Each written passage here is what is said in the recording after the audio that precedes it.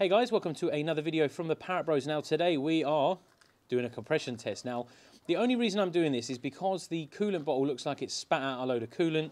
There's a big orangey stain down the back of the bulkhead and it just seems like a good idea before I spend any money on it just to do the basics, and we'll give it a compression test. Now hopefully all 4 cylinders are the same. They might be down a little bit because it's done 170 something thousand miles, so the bores might be a little ovaled or a little bit tarnished, but we'll hope for the best. Fingers crossed. I haven't done anything yet. As you can see, the car is still together. So we're going to do it all on the film. So any reactions we get during the process, you will know about. So before we get stuck into it, let's jump into the intro.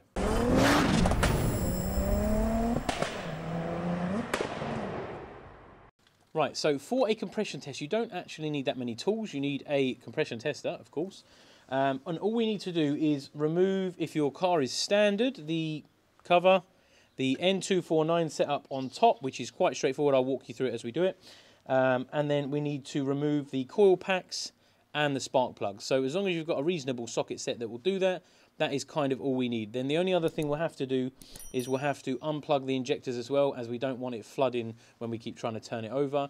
Make sure your battery is reasonably charged, because obviously you're going to be trying to start it a few times. If you haven't, stick a jump pack on it or charge your battery up before starting this process. So let's get into it. Okay, so removal process. You're going to take your cover off, and then you'll have an N249 system here. Now, what you want to do, first get it unplugged. Now, this is slightly different to the VAG normal plugs. It's got 2 sort of spring clips. Helps if you don't have big, thick gloves on. And all you want to do is, like anything, push it in, squeeze both sides, you can get onto it, and it pulls away. And then that will allow you to, this has got like a rubber band here, which is just around this metal bracket here. And then that will allow you just to get it out of the way enough for us to be able to do some work. Then you'll have a 10mm, which will hold this vacuum reservoir onto the bracket. Once you've done that, you can then remove that. Now this is really tight because it's massive, so you may need to remove the pipe out of it, which is the easier option usually. And whatever you do, don't do what I just did and break the pipe. So this is now added to our list of things to fix. So that was out of there. So yeah, that's another job onto the list, thank you. As with all TT work, 1 thing off the list, 2 things on. So that's one of the 2. Right, so to remove this bracket, it is held on with Allen key bolts. There's 1 at the side, 2 in the middle, 2 at the side. Now these 2 are already missing, so someone saved me half a job. So I've just got to do the 2 in the middle, the 1 in the side, and I'll come back to you once I've done that. Now bracket's removed, so you can just lift that away. I'll show you now so you can see what I meant about fixing. So you've got 1, 2, 2. Put this somewhere safe if you're going to keep it. If not, weight reduction, a couple of 100 grams. Now we're going to go ahead and unplug the coils. Now, I don't know if you can see very well because unfortunately I can't get the camera any closer. This one here, oh, do you know what? I probably can. Let's give you an inside access. Oh yeah, look at that, close up. Right, so, oh, maybe not, camera's about to fall over.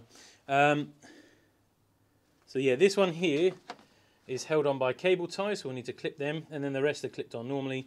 I will be replacing that because that is really annoying.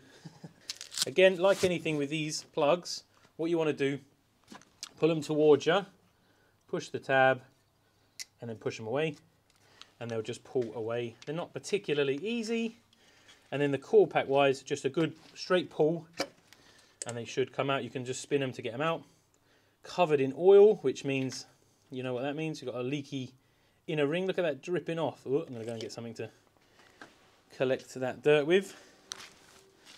But yeah, that means the ring's inside. Look at that, look. That won't be good for the connection on there. Plus the spark plug well will be full of oil, so we'll try and clean that before we start. But yeah, just repeat that process 4 times. It's a little bit more tricky here. It helps if you just spin that off, take your, let's put that back on again. That little cap is tight. Take that off, stick that back on, just so you don't drop anything down the hole. That'll give you a little bit more space. Always wear your gloves. The moment you take them off, you will be filthy. Then we'll carry on doing them. So I'll come back to you once we've got all of those removed, and then we'll be ready to start the compression process. Right, so excuse the shaky footage, but I have to show you this because you won't believe it. So that's where the spark plug goes. How can we get down there? Now, that's actually just oil. Why is it not? Come on. Focus on the hole. It is just floating in oil. They can't even see the spark plug. That's what it should look like. Nice floaty. Well, this one just literally full of oil. So I'm going to have to suck that out first before I take the spark plugs out. Otherwise we're going to have no end of problems because I'm going to have half a cylinder full of oil. So we'll get that done first, and then we'll unplug the injectors and get cracking. Okay, so I thought I'd show you me removing some of the gunk out of this thing.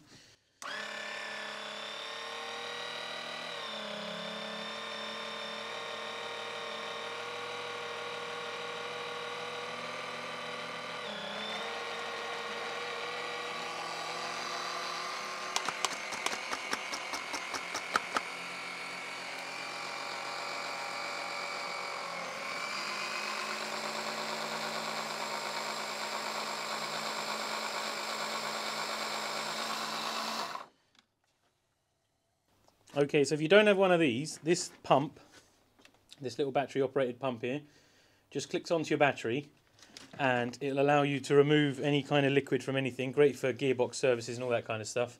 And it's a tenner on eBay. So I'll try and find a link for the one I've got. It's a bit of light, eh? So I'm just going to do the rest of all the other cylinders and then we shall crack on. Okay, so next up we've got to remove our injectors. Like I said, we don't want to flood the cylinders. Now these have usually a bracket on which keep two in the same space. You want to do two at the same time. And they push, they got like a metal thing. If you've got chubby fingers like me, you might struggle a little bit. See that metal clip there? You just want to push that in and that allows you to remove it, pair at a time. And then that lifts off. Just make sure they're clear. So just put them maybe down the side of the injectors like that. Now we can do our compression test. So we'll get our compression tester. Make sure it's clean. I've had a look down the bore holes and, well, yeah, they're lovely. Of course. Spark plugs were nice and oily, as expected. Right, so you don't want to go too mad with this. You just want to get a nice seal. It's got an O-ring. Yeah. We'll try that. We'll see what it gives us.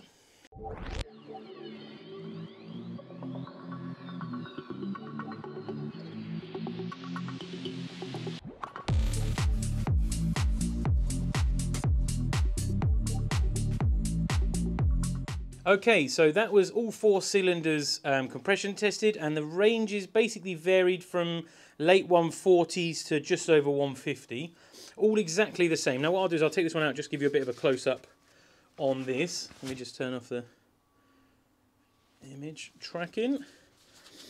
So all very similar results, which is kind of good. They're a little bit lower than I expected, but it is 170 something thousand miles, so that's kind of to be expected. Now wait for this to focus in. There we go. So that is the result you're looking for. Well, this is the result we've got. Between 140 and 150, it is dropping a little bit because the pressure isn't 100% on these. But basically, as long as you've got all four cylinders similar and sort of between, we'll say, what did we say, Lou? 150 to 180, it said. 140 something to 170 something.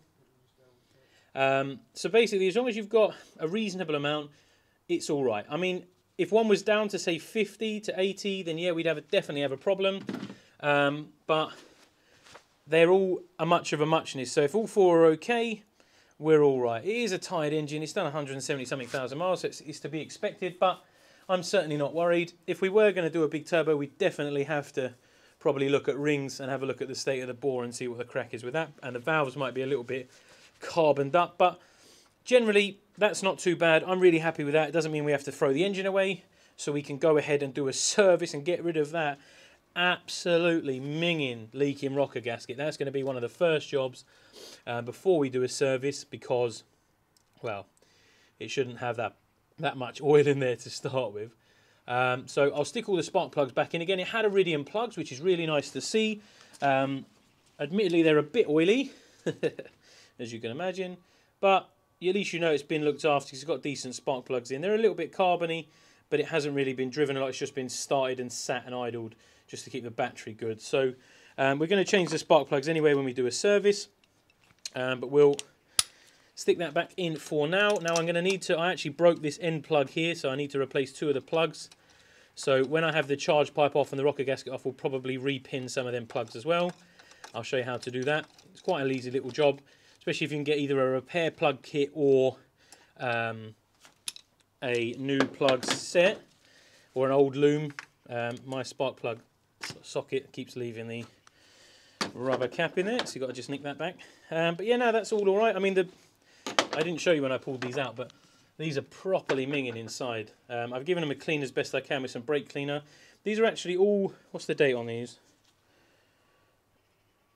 1710, so they're either the 17th week of 2010 or the 10th week of 2017. I'm not really sure which. But they've all been replaced, they're all the same, which is always nice, because usually if a plug fails, they tend to all follow suit shortly after, and people will often replace one, then replace one, and you usually find they're all different heights. Some are bolt down, some are push into there. All the same brand, all the same year, which is nice, because then you know at least it means they've done it. So if one fails, you replace all, because all the rest of them are likely to fail. We definitely need to give this a bit of a clean up. I might even paint the rocker cover while it's off. Why not, eh? Maybe paint the charge pipe as well. But to be honest, I don't really care. I just want to get this up and running, enjoying it, using it, and then we can start looking at a big turbo or a turbo swap out at some point. But yeah, I hope you found that interesting, the compression test. Yet, like I said, I'll pop some links up to something that's usable. Really easy to do. I mean, if you know a mechanic or you've got a friend who's a mechanic, they've probably got one of these anyway. But all you do is just take a spark plug out at a time, put it in, wind it down tight. It's got an O-ring. It doesn't need to go mad tight. It just seals enough. You'll know whether it seals or not, whether you get any readings. Then give it 5 or 10 turns over. Like I said, make sure your injectors are unplugged. Make sure all your core plaques are unplugged. You don't want to flood the car or cause any problems more than you're trying to achieve. But it's a relatively straightforward process. So yeah, we're good to carry on with the build until the next hurdle. I mean, until the next video. Bye for now.